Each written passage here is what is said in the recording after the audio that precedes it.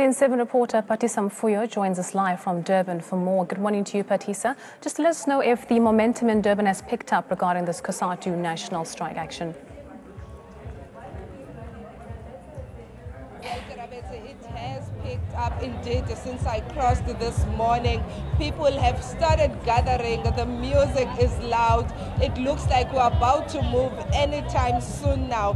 But as everyone else, KwaZulu-Natal is joining the nation as they march against state capture and corruption. But not only that, they're also looking at job losses. They're looking at the end of labor broking. So Cosatu is out in numbers together with other unions here in KwaZulu-Natal just to march as they're marching from King Dinuzulu Park. We're marching towards the City Hall where the Premier of KwaZulu-Natal is expected to accept the memorandum on behalf of government. But things have picked up. People have started arriving in their numbers.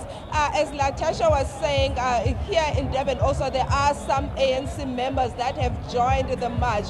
They are here wearing their ANC t-shirts. So it looks like even here in KwaZulu-Natal it is a mix of both the unions and the ANC joining the union. But now I'm joined by the president of Cosatu, who's here in KwaZulu-Natal, who has been deployed in the province for the KZN march to talk us through about what we can expect today. Sdumo Dlamini, thank you so much for joining us. I see the numbers have started picking up. There are buses over there that I can see people are starting offloading. What can people expect today?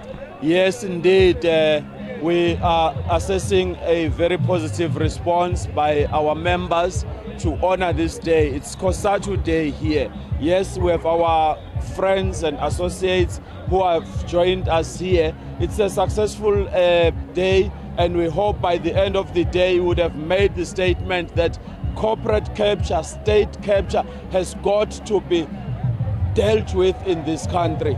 It has got to be controlled, it has got to be defeated. Corruption must be nabbed to where it comes from, and those who are guilty of that, they must be taken to book. But also, workers who are exploited through labor brokers in this country are raising their voice that they want labor brokers to be banned. They want e-tolls in Gauteng to be scrapped.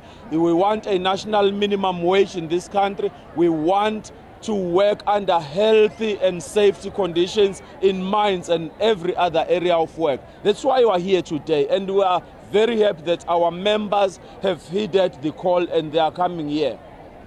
Sdumo Dlamini, we've always seen marches, people marching against various issues in South Africa, but we never see the results. Do you think that this mass mobilization will bring results?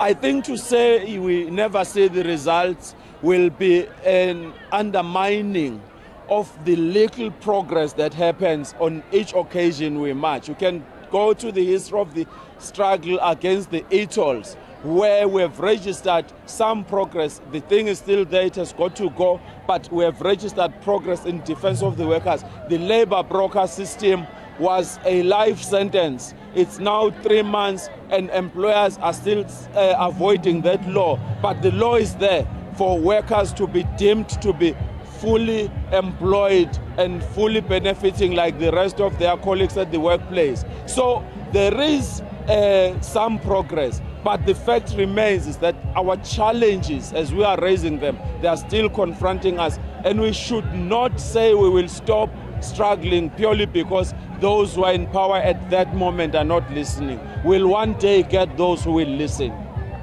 Do you think that government will listen, as we know that nationwide people have come out in their thousands in support of this march? Do you think that government will finally get the message? Government must get the message. South Africa is saying what they are saying about these issues. And if it's a government of the people, they've got to listen. Let them get out of their high horses and say how they are going to respond to these issues, because what I see now is a groundswell, a wave of anger that is emerging in society, and the ruling party has got to respond to that quite positively. Thank you very much, Baba, for joining us. That was Sdumo Dlamini, who is the president of Cosatu.